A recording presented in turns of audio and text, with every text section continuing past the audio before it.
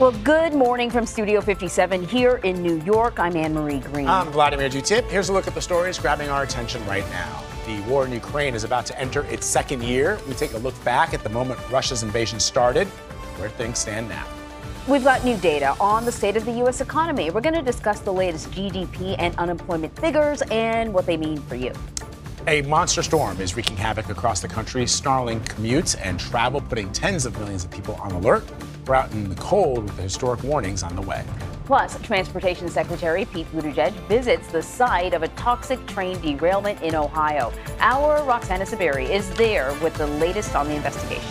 And we will ask Dr. David Agus about the dangers people in East Palestine, Ohio face after plumes of smoke filled the air, as well as some of your other medical questions.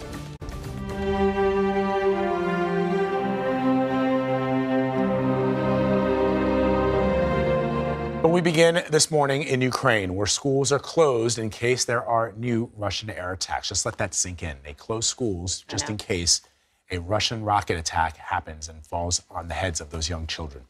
British intelligence says fighting has intensified in one area of eastern Ukraine, with Russian forces shelling the town of Vladimir overnight.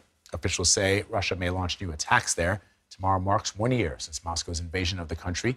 CBS News senior foreign correspondent Charlie Daggett is in Kyiv, where he spoke to the city's mayor. Charlie, hello. Hello, Vlad. When Russia